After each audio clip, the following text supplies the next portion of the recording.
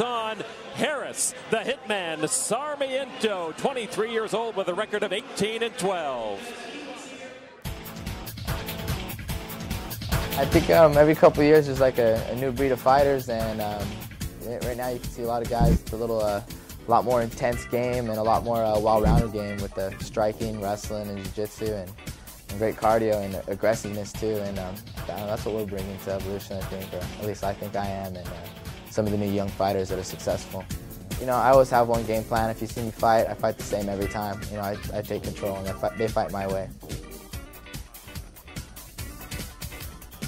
For Gilbert, I'm gonna try to stand up with him. You know, I'm gonna sprawl him, bro. And I know he's gonna try and take me down, pound me. But I'm just gonna work my game, stand up. I'm gonna go out there and have fun, you know. Just do whatever it takes to win. Put on a show. Ladies and gentlemen, we're ready for a lightweight attraction. Prepare to welcome the fighters as they make their way to the ring. First, ladies and gentlemen, joining us to the blue corner from San Francisco, California, Gilbert Melendez.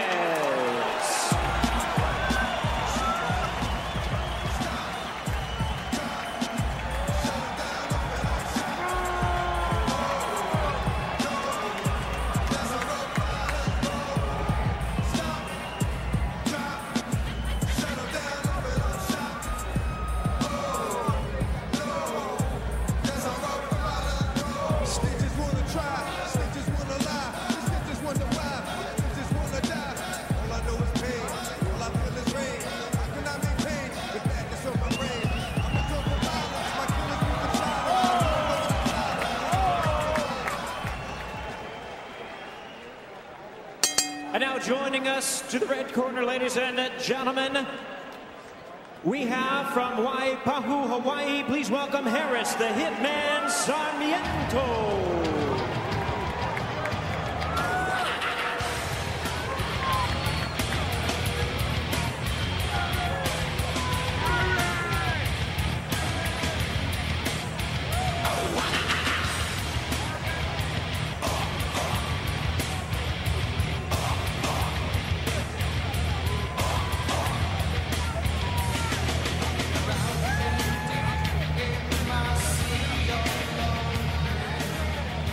So Melendez and Sarmiento, Phil, on paper, this could be a good one.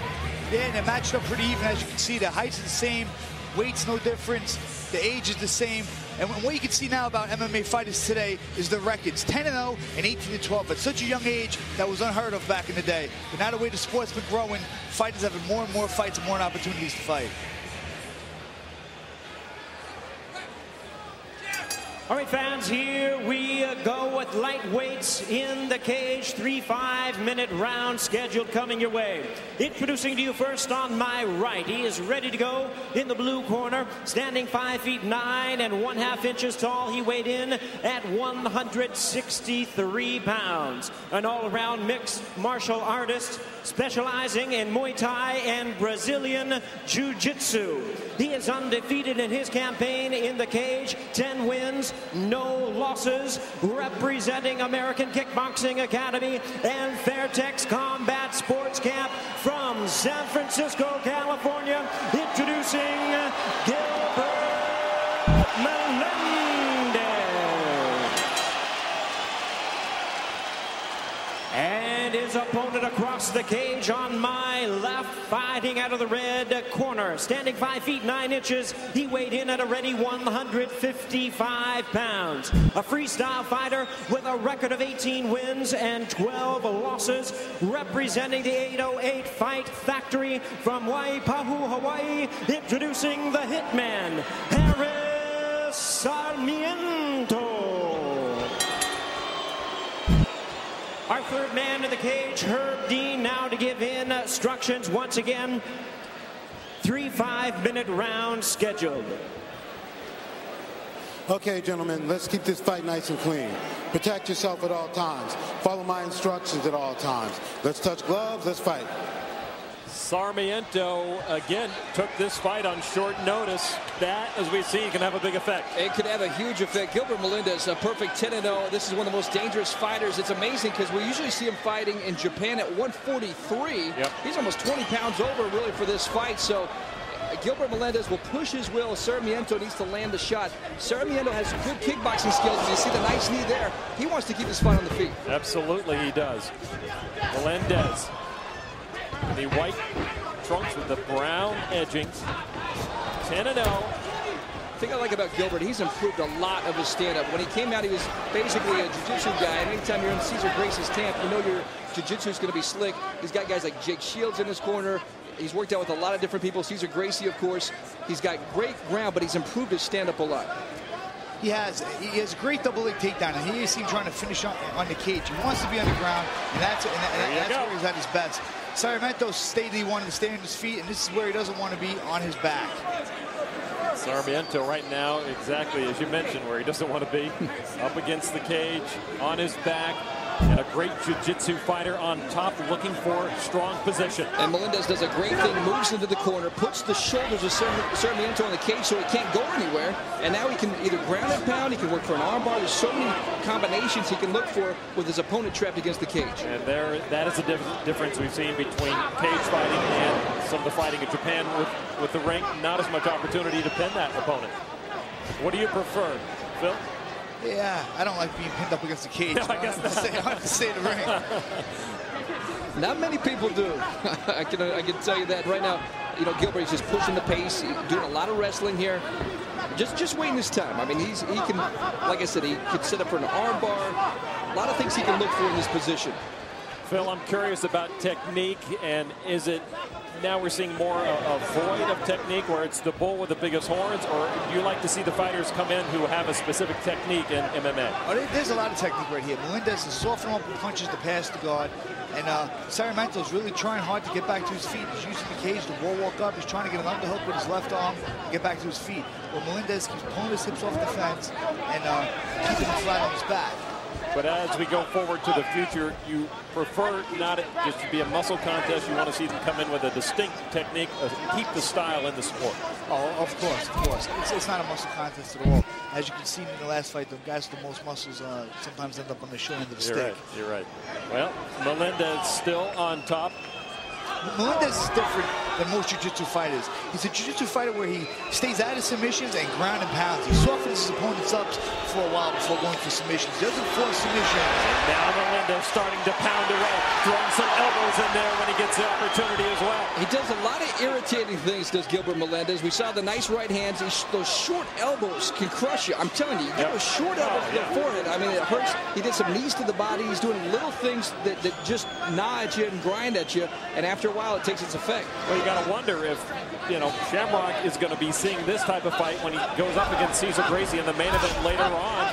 Gracie with little MMA experience, but he is a jiu-jitsu fighter. This might be portending what we're going to see later. Frank's so good on the ground, though, too. That's the big difference. Right now, Harris, like we said earlier, he's a great kickboxer. He's learning the ground. But Frank Shamrock has mastered the ground as well, so I can't wait for the main event tonight. Cesar Gracie is a very accomplished jiu-jitsu player, probably one of the best trainers in all of MMA. Frank Shamrock, a legend, one of the most dominant fighters in the late 90s, and he's showing here in 2006 he can be just as dominant. And now it's Melendez propping himself up to get better leverage on Sarmiento. Back still on the floor. Yeah, he's softening him up. He's softening him with knees, elbows, punches. Waiting for him to make a mistake. When he makes a mistake, like he is right here, giving his back, that's when he'll sink the rear naked choke. He doesn't force submissions like I stated earlier. He sets him up. Sarmiento up now, but probably not for long if Melendez has his way, which he has had throughout 4+ minutes. Well, Harris got to his feet, but he took some punishment doing it. Took a nice left-right combination there by Gilbert, and like you said, I mean, look at Gilbert. He just continues to go for that leg. He's relentless. I mean, he will not give up his position.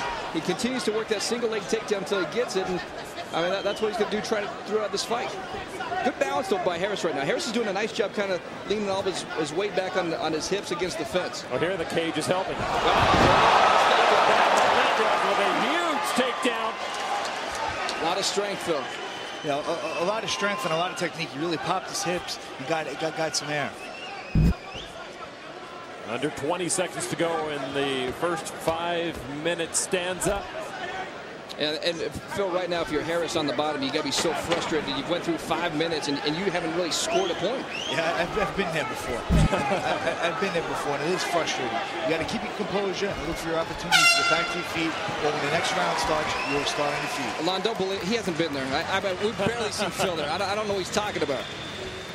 Gilbert Melendez dominant in that first round. Never let Harris Sarmiento get off his spot. Here's all of Harris's offense the whole fight. That knee basically was it. Yep. That knee in the first round was it, and then later on we saw the takedown. I mean, Melendez, once again, the single leg just continues to get it and gets the nice takedown. Just toppled over, did Sarmiento. Melendez worked it nicely, worked the head. He came back, worked the body, went back to the elbows. Here was the second takedown of the fight. That was a nice slam. I mean, you saw the strength, Phil, as you mentioned, just picked him up, got his hips right, got a nice, powerful slam there. I feel if you're in Harris's corner, what do you tell him now? You've just been dominated that first round. You got to move. You got to set up something on your feet. You can't overexpose yourself to the takedown. I mean, it's a tough fight for Harris. It's a tough fight. Melendez is going to be on him. His takedown. He's going to be shooting his takedown nonstop.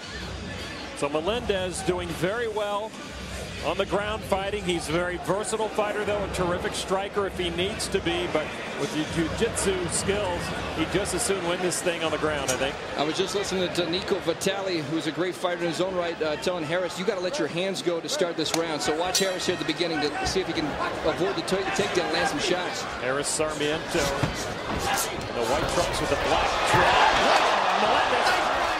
Nice body shot. Nice job. He did let his hands go, but look at the position of Melendez. He overcomes the uppercut, it looked like, and got a nice takedown out of it. Now he'll have some time to shake out the cobwebs. He's looking for the mount right here. He's looking to pass the guard. He's in half guard, and he goes back into the guard, which is uncharacteristic of Melendez. And now Sarmiento just covering up, but Melendez will find a way to soften him up as he goes to the ribs. Then he'll come back to the head. Harris has to be so frustrated right now. The round started perfectly for him. Lands a great combination. Look where he's at right now. And he taps it. That's it. Take the punishment. Harris Sarmiento overcome by Gilbert Melendez, who puts on a clinic of MMA. Relentless, Phil. Relentless. He turned up the heat. He saw his opening, and he went for the finish, and he got it. He just pounded. Stuck with his game plan, which is the takedown. Sarmiento, he got the takedown. Didn't get ruffled by Sarmiento's offense. I tell you what, guys, this is look. Watch what he takes here. I mean, he got popped. I mean, the body shot dropped him. It was a body shot that dropped him. But bottom line, the thing I like about Gilbert Melendez, folks, watch this young man because you're going to see a lot of him in the future. He's 11-0. He just pounds him out. Just right hands, and Harris had enough. Once Herb Dean saw that Sarmiento could not defend himself, he stepped in and stopped the fight before he got hurt. And Gilbert Melendez with a very convincing victory.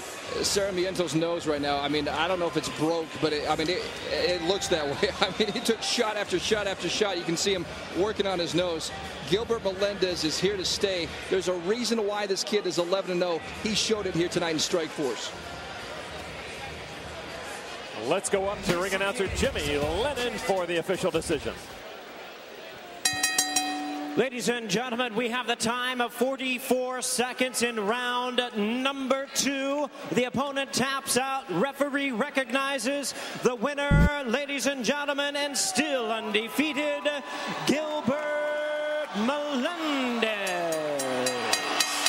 Harris Sarmiento was taken off. Oh, there they have him out in the corner just to tend to his wounds. But Gilbert Melendez with a very impressive victory here in this lightweight bout. He's getting better every time. He had to endure some shots. I mean, Harris gave him a lot of credit. He didn't stand there. He landed some great body shots, but the bottom line, you see this team right now in the center. You see Harris there, and you see Jake Shields, one of the best fighters at 185. Who knows? Maybe we'll see Mr. Baroni and Jake Shields in the future. I'll sleep him. I doubt it. You'll put him to sleep? Yeah. We might see that in the future. You never know, but Gilbert Melendez, one of the best fighters in the world today, pound for pound, in his weight class. Without a doubt he is.